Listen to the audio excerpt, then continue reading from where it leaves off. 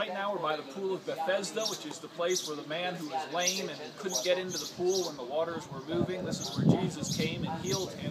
The interesting thing is we hear about the waters moving and such, and what the Jews would do is, in order to be purified, they had to be purified in moving or living water.